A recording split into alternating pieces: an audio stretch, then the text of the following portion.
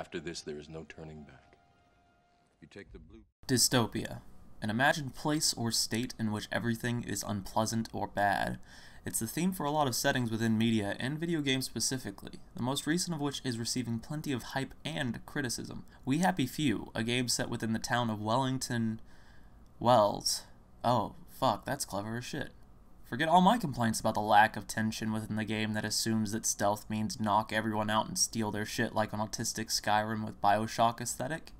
Punch my complaints about ham-fisted and unnecessary soliloquy and how little it does to convey the realism of the situation and how it actually removes oneself from becoming immersed within the game down my throat. I don't know shit about video games or proper storyboard writing. They named their town Wellington Wells. Holy fuck, we're dealing with legends, folks. Actual fucking legends. A+ game design. Compulsion did an amazing job. But seriously, dystopia is a term you see in games everywhere, and while I'm a fan of reading the sentence set in a dystopian future as much as the next guy, I have a few complaints about We Happy Few and the saturation of dystopia in general. Mind you, I will be focused on the theme of the game, and any negative comment on the actual gameplay and how it feels like I'm playing something from 2006 should be taken with a grain of salt since it's still in early access. I'd also like to add that if you see holes in my logic, feel free to point them out in the comments section below. Without further ado, let's jump right into it. In 1981, French philosopher Jean Baudrillard released a philosophical treatise titled Simulacra and Simulation, in which our main man Bobo claims that our reality has replaced all reality and meaning with symbols and signs. In other words, our reality is a simulacra created by symbolism within culture and media, and that all meaning was being rendered meaningless by oversaturation of perceived reality. It's a pretty crazy concept and is one of the main themes within the popular Matrix movie franchise. Within the SNS, there is an analogy derived from the fable titled On Exactitude in Science, in which an empire spent so much time creating a perfect map of itself that when the empire crumbled, all that remained was the map itself. In that sense, Baudrillard compared the destruction of the empire to the destruction of reality due to disuse. And this is very important for a handful of reasons we'll cover later in this video. We Happy Few is set in the town of bullshit Nameland after a cataclysmic World War tore England apart and left Nazis in your backyard. The townsfolk didn't take well to that, so they invented a new way to cope: joy. A pill that causes the user to hallucinate and only see bright, sunshiny days, and more importantly, to forget the gravity of the situation they're in. Enter you, a person who comes down off of joy randomly and is presented with a choice: take the pill and continue to have your memories blocked, or refuse to take your pills and remember everything. This is an interesting and possibly unintentional reference to the germ theory and the dangers it poses to dystopian regimes. This topic is covered very well by one Clea D. Harris, who in April of 2015 submitted The Germ Theory of Dystopias, Fears of Human Nature in 1984 and Brave New World. In it, she states that microorganisms pervading the world and causing life-threatening diseases that are often fought through the use of various medicines is comparable to non-normativity pervading and threatening dystopian regimes.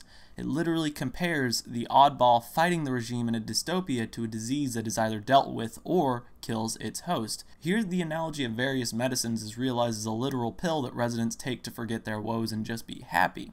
And the stigma around not taking the pill is such that if you miss a dosage or refuse to take it anymore, you're attacked, labeled a downer, and cast out of society.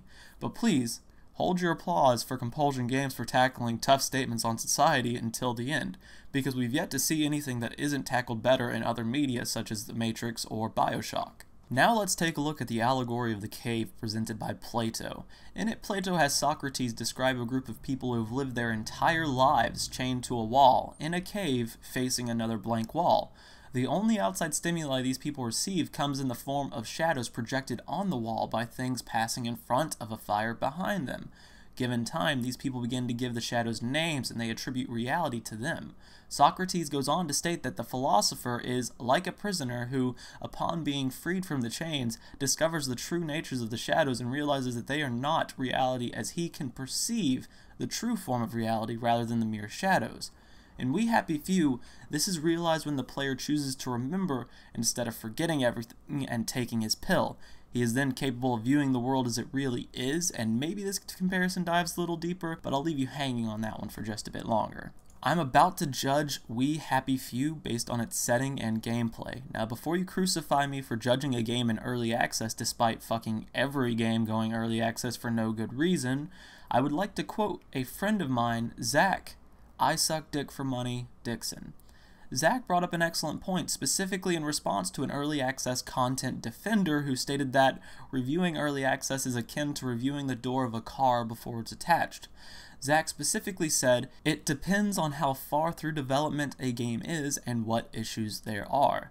If it just needs some polish, it's not a big deal, but if core gameplay concepts are bad, they're probably not going to get reworked before release. I don't know what kind of car these doors are going on, but I bet it's not a Porsche. This is exactly what I myself couldn't find the words for. We Happy Few is certainly not a Porsche, and it's high time I tied the theme of this writing together. So this is happening, keyboard warriors. Brace yourselves. You as the player are both the philosopher and the germ, threatening a dystopian society while also looking in and seeing it for what it really is. You are the one, surrounded by other downers. You alone are capable of escaping to the mainland. You're the main character. The island is both the shackles and the cave, using joy to cast shadows and simulate reality to keep the inhabitants enthralled within their simulacra. The mainland is the empire as a whole, which the island is reflective of. If this sounds like a mess of metaphors, then you'd be correct. It is. But it's something we see a lot in the video game industry nowadays. Everything is formulaic and tries to emulate the success of games in the past rather than break new ground as most gamers desire. We're told all too often that developers only follow these formulas for success because we don't know what we truly want. We don't want something new. But when a new game comes out, does something different, and does it well, it's immediately assimilated into the formula by all developers around it.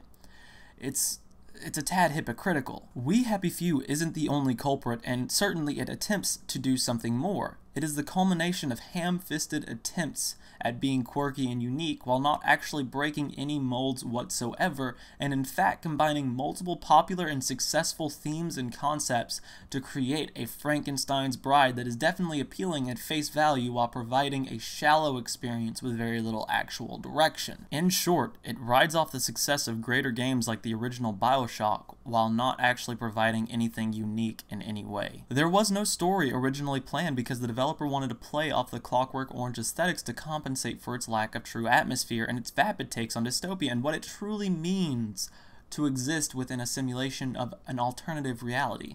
Those great and compassionate souls at Compulsion wanted you to experience a brand new game every single time you played it, because procedurally generated games are so unique and totally not overplayed in every other survival game in early access on Steam. It's like the interactive matrix for people who want to feel like their thoughts are deep and dark and brooding and nobody else can think like them ever because they truly believe that their human experience is unique and they are the one who can fight the agents and save humanity from joy. It's an absolute crock of shit. But I could have ignored all that. I could have ignored the horrible setting, the abysmal atmosphere, the lack of any tension whatsoever if they had just made sure the gameplay was good. And is the gameplay good? Well, no. No, it's fucking not. It tries to cover too much ground, honestly. Its survival mechanics are annoying and repetitive to say the least. I've suffered more warnings about how tired I am, how thirsty I am, how hungry I am, that it feels like they wanted me to play a very shitty dystopian life simulator. And let's real talk about survival mechanics for a second. If you're going to make your resource bars immediately begin depleting upon me replenishing them, I want you to go ahead and reduce the cost of your fucking game every single time someone purchases it. Because if my resource gain isn't that meaningful, then yours shouldn't be either. Every 2 fucking minutes I was thirsty again. I had to work in a circle around the water pumps in We Happy Few. It was, for lack of a better word, it was bullshit. And finding food that wasn't rotted was pointless because the "you are hungry" message accompanied the "you are thirsty" message every 2 minutes. It's bullshit, again. And combat in it is horrible. There's little point in it because the act of defending yourself makes the game less tense immediately. The AI are actual garbage. It's like beating up a sock puppet, but I don't know why I'm beating up a sock puppet. Like, ugh. And the fucking weapon breaking system. The fucking weapon breaking system. Oh my god. I could hardly kill a person with a fucking club before it broke. I don't know what those weapons are made of. I guess fucking wet noodles. Look, I said I wouldn't harp on these things because it's early access, but what We Happy Few could have been is exactly what it isn't. It's lacking tension because so many frivolous things break the immersion, because the psychological fear they tried to play off of is so amateurishly manufactured that the only people this is going to scare are people afraid of masks. Make no mistake, this game is in early access, it still has a chance. But just like many other games that go to early access to die, there are underlying issues with the message conveyed through the game. We Happy Few is not a Porsche, and it's heartbreaking to say that.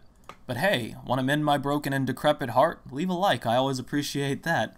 For those curious, this is part of my Damn series, in which I try to take a closer look at media, give some information, and then give my opinions, whether they're angry or otherwise. If you don't agree with them, then let me know in the comments. By all means, I'm well aware that I can be wrong sometimes, or if not all the time. And if you're interested in more Damn, well, I'm sorry to say, but I only have one other episode out right now, and it's on TF2 and Overwatch. Links will be in the description below. It's a very young series, but I have plenty of rants and discussions to go around, so be sure to check those out.